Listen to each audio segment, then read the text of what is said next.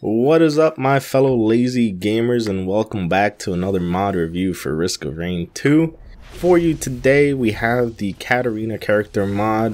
This was made by Lemon Lust, and as always, the link is going to be in the description if you want to go ahead and check it out for yourself. But today we're going to be taking a look at exactly what this character does and all the abilities that she possesses. So, without further ado, let's go ahead and start taking a look. We're going to go ahead and start with the passive ability for Katarina, and that is Veracity. So Veracity allows Katarina to go ahead and pick up the daggers that she deploys onto the battlefield while using some of her abilities. Every time she picks up one of these daggers, she also emits an AoE damage. This passive also allows her to reduce the cooldowns of her abilities by 1 second every time she gets a kill. This is an amazing passive as it does allow her to combo a lot of her skills back and forth, and gives her a great amount of abilities and uptime on a lot of her moves. So you can constantly be doing moves and getting in and out and dodging a lot of abilities and putting out a ton of damage. And you don't always have to wait for a lot of your cooldowns, but you do have to pay attention to where your daggers are going so that you make sure you pick them up and get that reset. Now for her basic attack, she does just have a basic attack. She does a slashing attack in front of her. It doesn't have a ton of range or a ton of damage. It's just a pretty basic attack. But for her secondary, we do have the bouncing blade. This is similar to the Huntress's secondary ability, where Katarina throws a dagger and it can bounce from enemies that are nearby and hit each other. But this ability also drops a dagger onto the floor so that you can pick it up and do the passive ability that does the AoE splash. This is a great ability that really does help you reset and constantly keep that resetting proc available.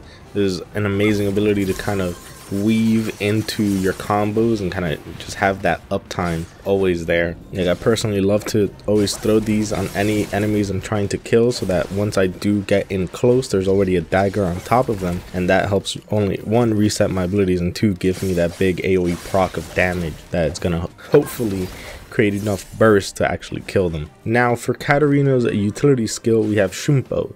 So Katarina tosses a dagger into the air above her in her current location and then blinks towards her target or a fixed distance in front of her. Now the blink towards the target only works if you're holding down the attack button, and you'll be able to do the blink.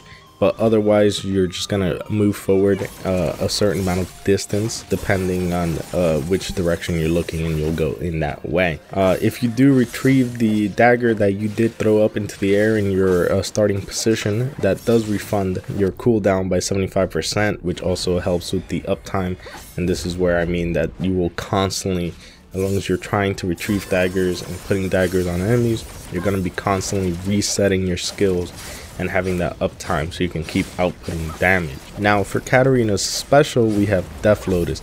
So Katarina channels for up to 2.5 seconds, rapidly throwing daggers and in every direction, and each dagger thrown will increase your attack speed.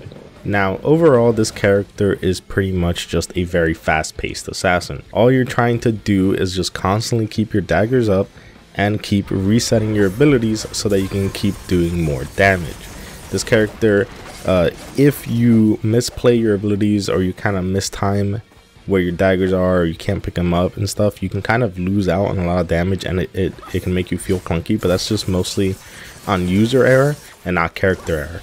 It's very, like, once you start to understand the way to play the character and how to time your abilities correctly so that you can maximize your output, the character feels so intuitive and so clean that it just works, which should make sense. This is a character that's coming over from League of Legends, so the abilities were already kind of pre-made, kind of know in general what you're going for in terms of character feel and character build.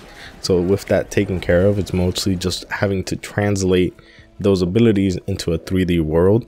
And I think that this modder did an amazing job of translating the abilities and the way that they're supposed to feel, and translating that into this new 3D environment. I think they did such an amazing job with this character that it truly shows in skill, and you really have to give them props for what they were able to do with this character. It shows a level of polish that isn't really seen in a lot of other character mods, and I'm definitely going to be looking forward to any other characters that this person puts out, whether it be League of Legends or their own unique character.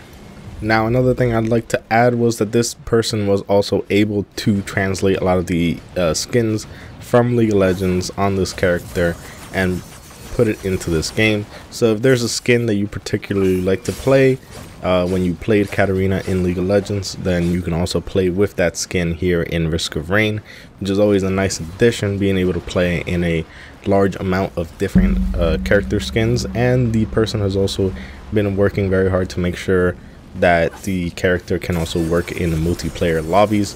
So long as everyone has the mod, then you should be able to use this character with ease in a multiplayer setting. Now, you might be wondering if I have anything that I feel like the character needs, or if there's any changes to the mod that I feel might need to be implemented. But actually, when it comes to this one, I don't think there is. I think the person has done a fantastic job of setting up this character that there really isn't anything more that's needed. The character feels great, the character plays great. I think they're pretty well balanced in that it's not too powerful, but if you do learn how to play the character correctly, you can get a lot of damage out in a very quick amount of time. So this is more of a character that just you need to put the time in to get the skill, instead of just a character that has flat numbers that are just good. This is definitely a skill-based character that is a ton of fun to play, and I think that is more than enough for this character. Now, whether you enjoy that kind of playstyle or not is going to be completely up to you. I personally have enjoyed it quite a lot, but it does mean that sometimes if you're not paying attention, you're gonna get yourself killed because you mistimed a couple of abilities and you misplaced where your daggers are, and you can't dash out or something because you didn't reset, so you're kind of just stuck in there and in the middle of it. So that does kind of happen a lot, where you get stuck out in the middle of a fight and you misplace the dagger, you miss the ability to dash, and now, oh well, you're in the middle of it and you just get cooked. But overall, an amazing mod, and I will continue to be looking out for more mods from this person. And if you've made it this far, please subscribe to the channel. It helps me out a ton if you do. Leave a like and a comment on any other mods that you'd like me to check out, if there are any. And I'll definitely be taking a look, and I'll always be replying in the comments. So let me know what you guys think of this character mod, and I'll see you guys next time. Because I can.